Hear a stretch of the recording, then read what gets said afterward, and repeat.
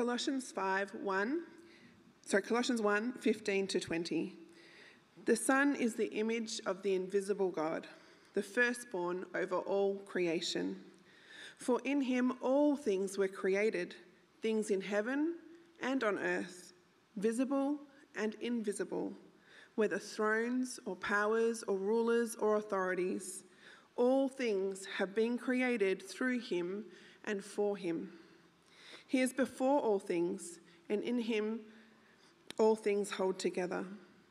And he is the head of the body, the church. He is the beginning and the firstborn from among the dead, so that in everything he might have the supremacy. For God was pleased to have all his fullness dwell in him, and through him to reconcile to himself all things, whether things on earth or things in heaven, by making peace through his blood shed on the cross. John 13:3-5 and 12-14.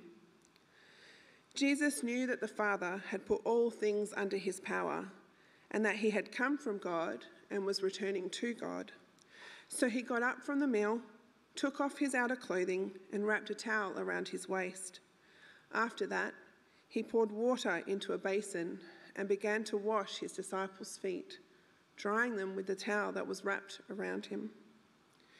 When he had finished washing their feet, he put on his clothes and returned to his place. "Do you understand what I have done for you?" he asked them. "You call me teacher and Lord, and rightly so, for that is what I am.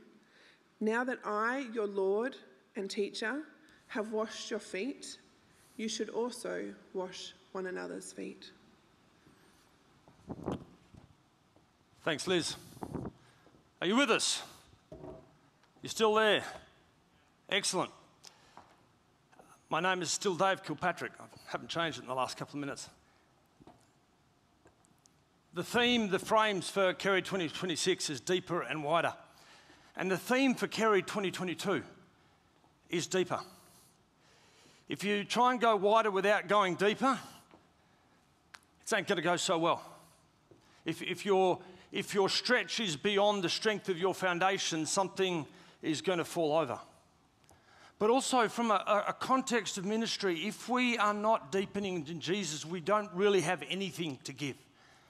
And so if God is drawing our reach out, then we need to continue to be shaped by him.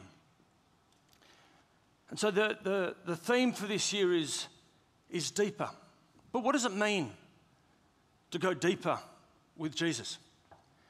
The two readings from today present contrasting perspectives of this Jesus. The first one from Colossians 1 is, frankly, a terrifying scripture. We cannot comprehend the vastness and magnitude of that scripture. He is before all things. All things were created in him and for him. All things are held together. He is the image of the invisible God. Whether things in heaven or things on earth, we think about the magnitude and vastness of the universe and the extraordinary span of creation, and he is beyond and before all of that. That is just terrifying. Except for scriptures like John chapter 13 that speak of this Son, this God, the one who is before and above and beneath and over all things, sitting at a table with a group of dear friends, disciples that he's journeyed with, and knowing that all things have been placed under his power by his Father. All things are under his power. That he was with God from the beginning and would return to God. This awesome Son got up from the table. He took off his outer garment. He wrapped a towel around his waist, got a bowl of water and began to wash the dust and the grime off the first century streets from the disciples' feet, and then wiped them with a towel. Colossians is a terrifying scripture unless we understand that this king, as it says in Matthew, comes riding on a donkey, gentle and humble. And reflecting on John chapter 13, the disciples must have been incomprehensible that the rabbi, this Jesus, their teacher, would do this. Peter wasn't wanting to have a bar of it. And they were beginning to understand that perhaps this Jesus was the Messiah, the Christ. But I'm sure they did not comprehend that this standing up from the table was just the reflection of what God had already done and was about to do. See, Jesus was with God in the beginning, clothed in glory and splendor. And we read in Philippians chapter 2 that he took off his glory. He did not hold on to it. And he came humble as a child and lived amongst us as a servant, attending to need and brokenness and pain, not to judge it or condemn it, but to heal it and set it free. And that he would, in fact, wash the feet of the entire world through his death on the cross for the forgiveness of sins. I think the passage of the washing of the feet actually gives us an intimate perspective of the gentleness and kindness of God, because the bigger scale picture is just too far for us to comprehend. We live in uncertain times. We have no idea when COVID will end or whether there'll be another wave or what's going to happen. We've got no idea when the borders open what's going to happen. And there's lots of fear and anxiety and uncertainty. There's lots of conflict.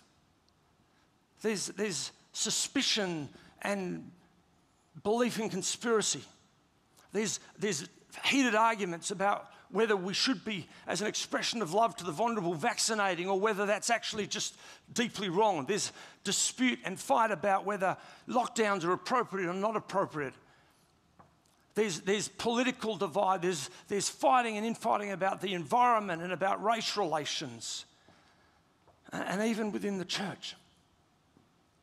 So if we are called as a community of faith to move out into the world, how do we do that in these times? Because it's easy to be anxious and fearful, to be defensive, and to circle the wagons, to gather the tribe that looks and feels like me and affirms my view of the world and makes me feel better about who I am. It's easy to be critical and judgmental about the person that holds a very different view and exclude them and condemn them. And our social media platforms are feeding like petrol on a fire these little circles of opinions and perspectives and division. And perhaps that's understandable in a time of uncertainty and division where people are disagreeing and we don't know how to be together. But if we move into the world like that, we will not be a flourishing community of hope. If I move into the world like that, people are not going to experience the love of God. They're just going to experience my own fear and anxiety and bigotry and exclusion. People are not going to want to say yes to a Jesus that looks like that.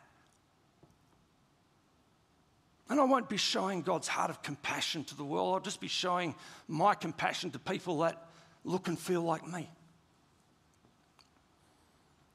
Or is there another way? Is there a way where we can rest into the enormity of 1 Colossians? That God is over and in and all. And I don't need to charge out on a horse and fix all this mess and whip it into shape. God somehow is at work. Am I able to rest in the reality of a God who takes off his glory to attend and wash our feet? And reflect a God who says, come to me, all you are tired and heavy burdened, and I will give you rest. I had plans this morning. I got up early. I was going to be at the office at about 6:30 because I really had some more work I wanted to do on today.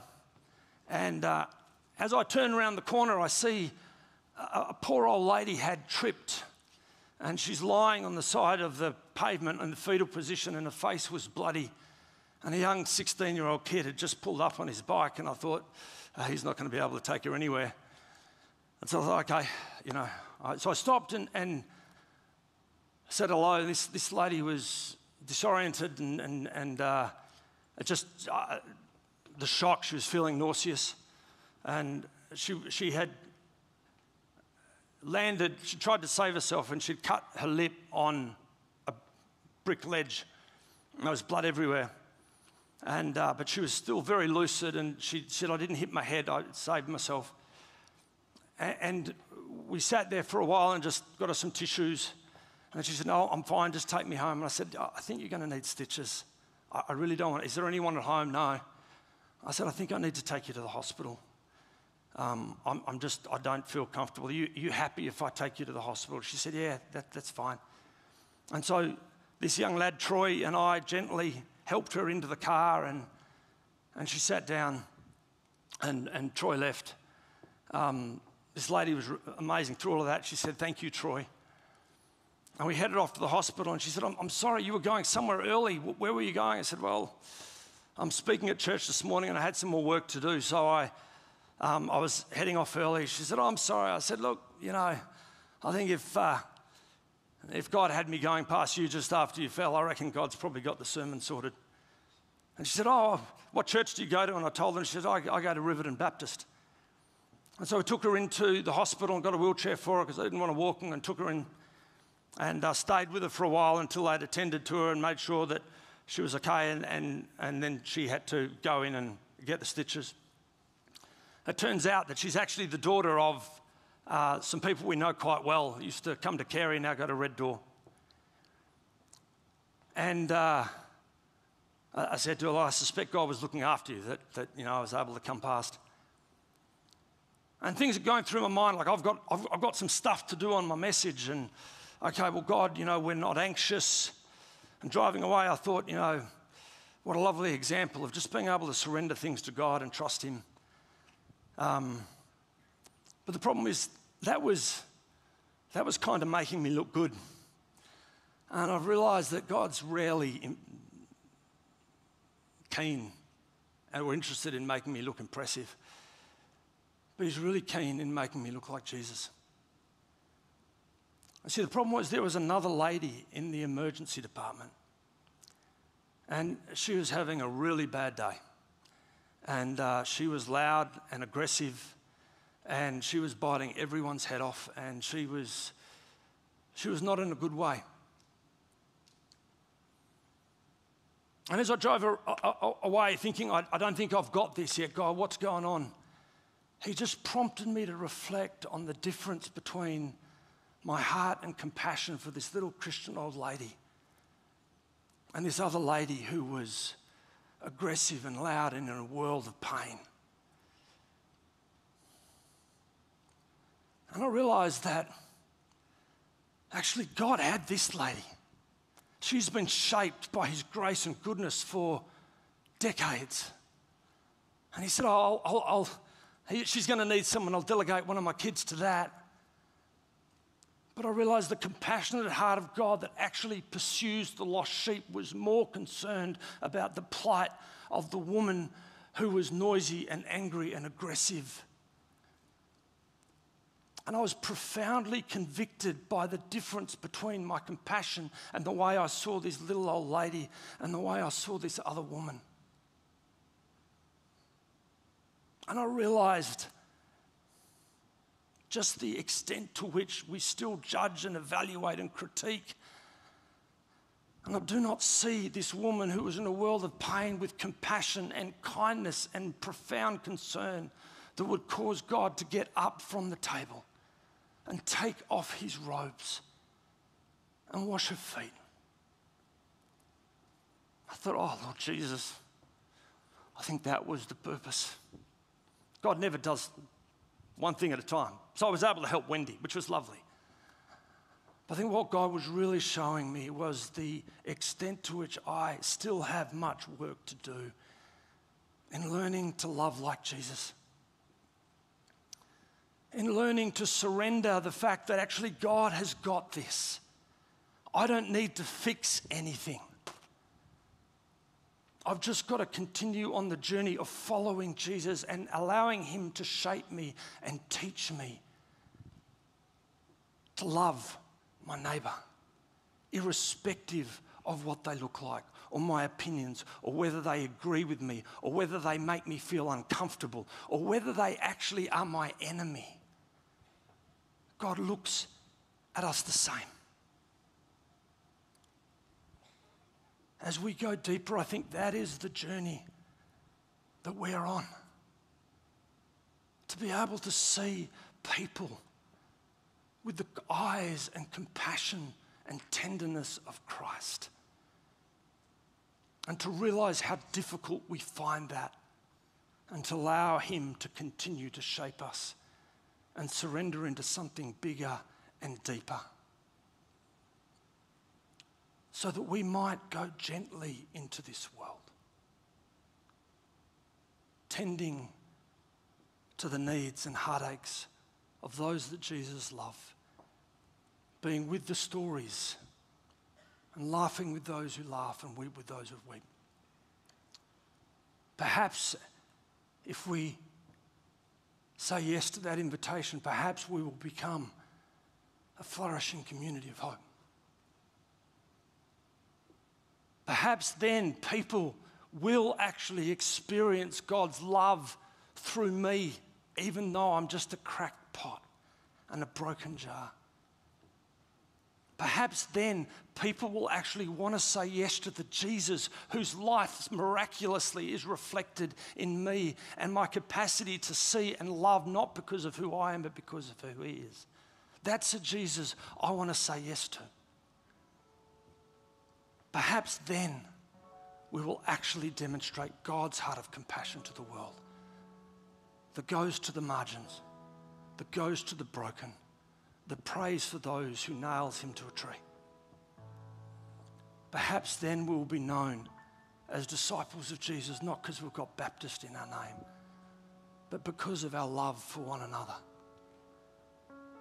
Perhaps then it will be said of us, irrespective of to whoever it is, they will love you. I've got a long way to go,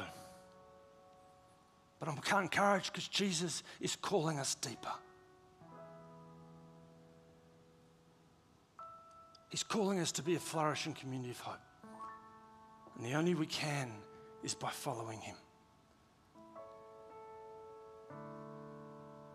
Lord, we love you. We need you. And we have no idea how much. Lord, we believe and will follow you. Would you help our weakness and shape our hearts? In Jesus' name.